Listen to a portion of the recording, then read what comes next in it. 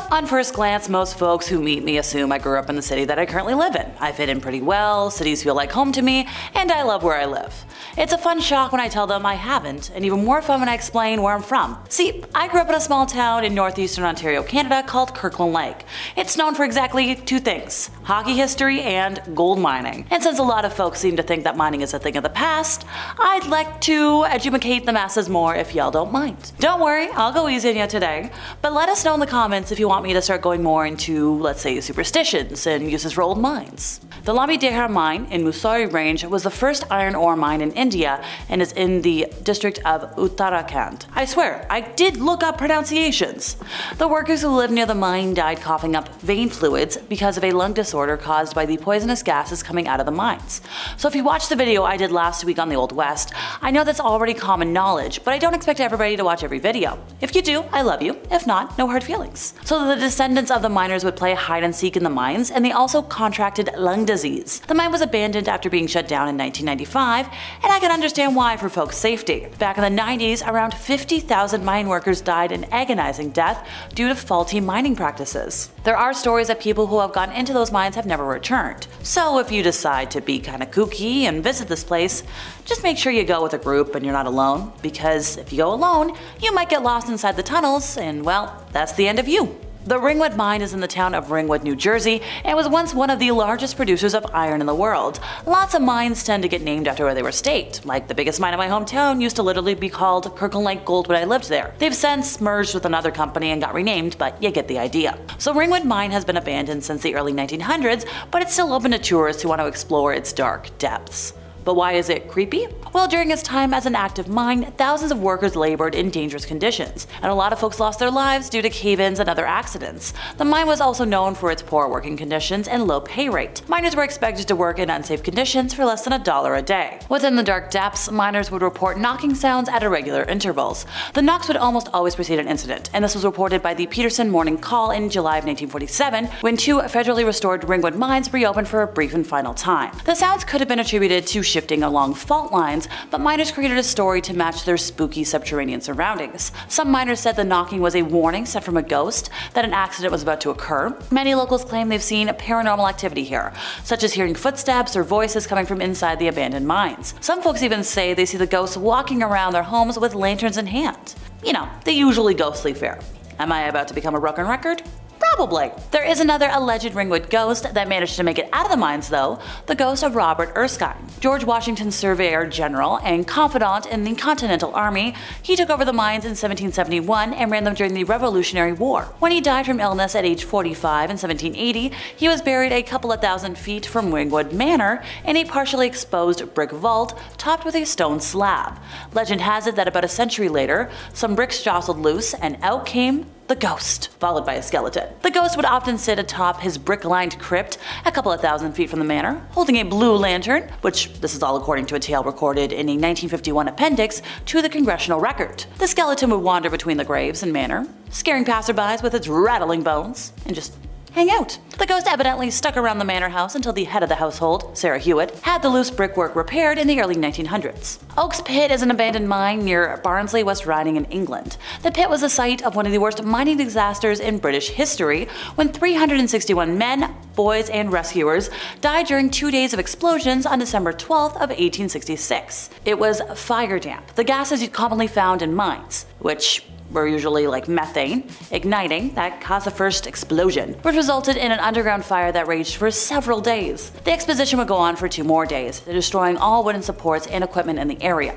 About 100 tons of coal collapsed into a crater at the mouth of the shaft. Now, a few years ago, a team of paranormal investigators visited this site to uncover some information about what happened here so many years ago, and concluded, yeah, this land is cursed. Kamioka Mine is situated in a deserted village of the same name. The quarry was founded in the early 19th century on a desert island near Kyushu. Over 100 years ago, scientists discovered rich deposits of cadmium ore, which was the reason for constructing large-scale mines. Mining was carried out until the 1980s. After the end of the industrial production of ore, Kamioka became a deserted village, and large-scale mines were, well, unnecessary.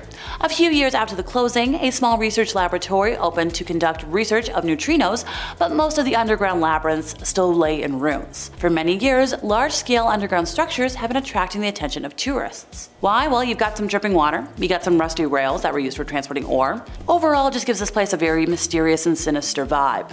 Shadows from abandoned locomotives and drilling machines add a little bit of fear. Now, some mines look quite organized, while others are embraced with crisscrossing networks of rusty floors and partially inundated with stones from crumbling walls. In the middle of the last century, mining camp residents began to suffer from diseases unknown to science in the area. As it turned out later, their cause was thanks to the vapors of cadmium salts, which over the years of production soaked the earth of the island. Now, if you were going to go and try and visit today, the entrance to the village is officially closed, but people find their way in if they want to. The Tonopah mining district in the western part of the Wrangell Mountains is now a museum. The park has many historic buildings that were used during the glory days of the early 1900s silver rush. These buildings included a hospital, some offices, a blacksmith shop, bunkhouses, and more. There are guides that can tell you about how the miners lived, worked, and played during their time. Many ghost stories are associated with this region because of its history. Some say that prospectors who died in an avalanche or a cave-in like to haunt the area. Other folks say that indigenous spirits like to haunt the area to scare people away. Get the heck out of there. The mine shaft has been restored so visitors can see what it was like for miners working underground, and it is possible to take a guided walking ghost tour at night. That's where you find out all the specifics about stories, about all the ghosties that everybody's seen over the years. The Polish town of Velichek can boast one of the most mysterious and interesting mines in the world. Local residents have managed to turn it into a work of art. The abandoned salt mine has been converted into a museum dedicated to the history and culture of the town. The venue was opened in 1978 and is currently a unique central center and a landmark of world importance. It traces the history of Velichek and the history of mining. Despite the fact that the empty corridors of the mines have been arranged to become places of storage of priceless historical artifacts, a walk through the tunnels doesn't cease to be a frightening and exciting event. Even the silence there is kind of spooky. The atmosphere is complemented by dim lighting and an abundance of shadows casted by antique furniture, huge chandeliers, and sculptures represented in some of the hall. Where's the Phantom of the Opera? The total length of the tunnel is a little less than 300 kilometers, but it's prohibited to walk there unaccompanied. So don't do it alone, folks. I would like to see you alive in the future. Located in Augustenburg, New Jersey, the Sterling Hill Mine is one of the most popular ghost mines in all of the United States. Or so I've been told. The mine is over 2,500 feet deep and has a network of tunnels that spans 35 miles. Time for history, folks. In 1897, the Sterling Hill Mining Company started mining operations at the site, hoping to find zinc or iron deposits.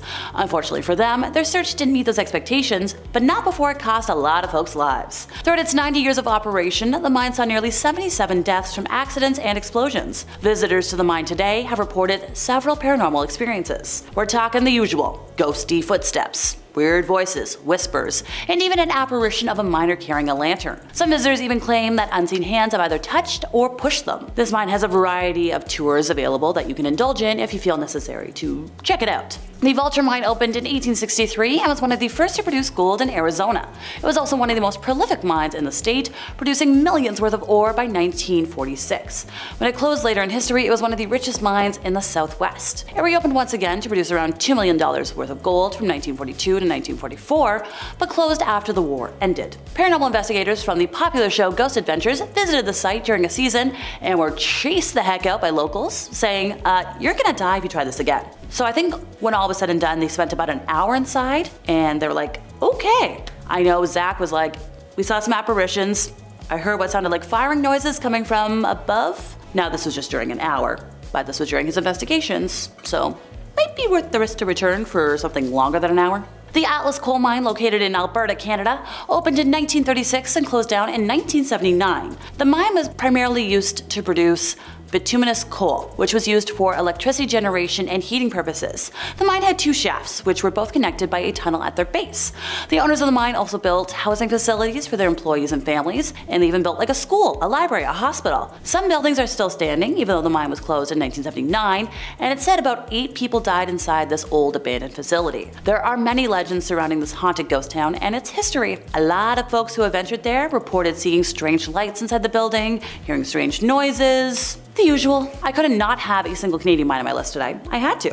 How about we end today with the Dugan Quarry? So quarries, which have been mined for a few hundred years, represent a particular interest to fearless tourists. One of the oldest industrial mines on the planet is situated near the suburbs of Moscow. Mining of this quarry began in the 16th century, when folks were looking for the so-called white stone, which is known as limestone, which was used extensively in the construction of Moscow. Russia's quarry hasn't lost its special atmosphere for hundreds of years, and it seems like time has literally stopped there. You can find a lot of artifacts from different eras in the narrow passages built of stones. There's wall paintings, garments from old workers, old burners used to cook food, and plenty of other interesting things. While walking through the dark, twisted corridors, you can see a lot of caves. Just to think that once upon a time people could live and sleep in these dark caves feels so uneasy. It's also worth noting that the structure of this mine is pretty complicated, so it's very risky to go for a walk without a map and an experienced guide. Despite being a terrible attraction in my opinion, it does attract a lot of visitors. Now this is partially because it's like forbidden, so maybe don't do it. And that's it for me once again. I've been Alexa, your resident emo girly. See y'all next time I buzz in over here at Bumblebee.